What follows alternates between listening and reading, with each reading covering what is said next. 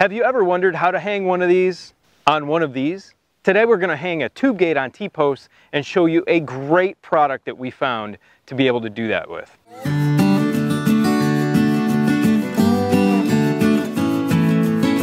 I don't know about you, but for me, putting in a big wooden post like this is definitely a lot more work than driving in a T-post. And these things have tripled in price over the last few months. I could get these for $7 at Tractor Supply about 6 months ago, and now they're $19. Let's go show you that great little bracket, that product that we found to be able to hang your tube gates or any gate off of a T-post. It's a real blessing to have found that thing. So here it is. Look at this cool bracket that somebody made. I could only find these from one seller on Amazon, and I could not find it anywhere else on the internet. Maybe my search terms were wrong. Maybe I'm terrible at doing searches online, but to the dude who made this, great job.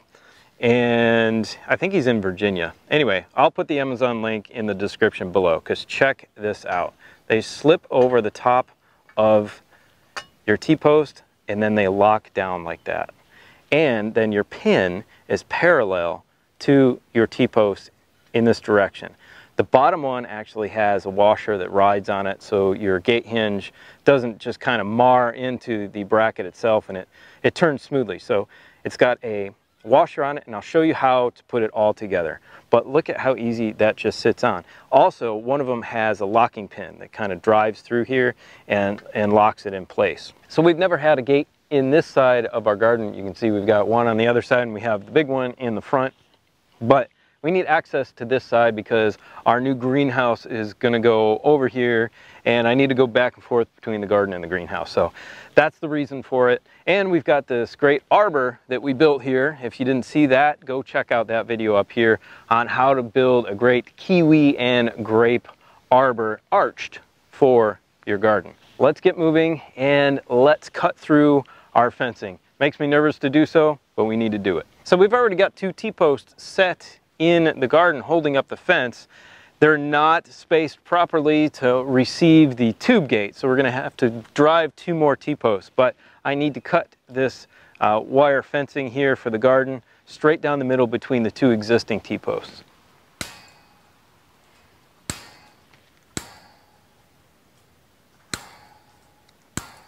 So many gates come with pins already, so you will not need these because we already have our specialized pins. So you can save these for another project. So most of these tube gates that you can find are 44 inches wide, and with the addition of the hinges that come with it, it extends it out to 45 1/4. Well, you need to dry fit things together before you pound in your T-posts, or you're going to be moving your T-posts. Everything together with these pins in their locked position comes to 46 inches to this edge of the T-post. So make sure you take note of that and put your T-posts exactly 46 inches apart so your gate can close flush with the other T-post. So we're at 46 inches for our gate and hinges in between this edge of this T-post. So make sure you measure, 23 out from wherever your center is, and try to stay with your T-post driver, try to stay as straight as possible. It's a little difficult sometimes, but you'll get the hang of it. They have a tendency to twist when you're hitting them in. Try and twist them straight right before that flange goes in, and you should be good to go. These are 6-foot tall T-posts. Make sure you leave 4 feet out of the ground. If you drive them in a little too deep, you can always pull them up and do it again, but you've got an adjustable hinge here on your gate. Usually it sits above this top bar, but you can't adjust it since it's just for a garden. Okay, challenging part here, we've got our fencing. We need to get it kind of wrapped around where our hinges are going to go. So we're going to need to get these on first and set them in relatively the spot that they're going to go, and then we're going to wrap the fence around and connect it in 1 or 2 spots with one of these wire fencing connectors for T-posts. You all know these. From there, we need to adjust the hinge posts here, set the gate, and then we can connect the rest of the fence around the T-post with these once these are adjusted. But I'm going to slide these on. I'm just going to put one of these up at the top to hold it. So we have our hinge post connectors slipped down on the T-post and in relatively the spot that we want them. We have our fencing connected to our T-post at the top and the bottom with our wire connectors here. And now we can wrap our fencing around and determine where we need to cut it out so there's smooth operation of this whole hinge mechanism here.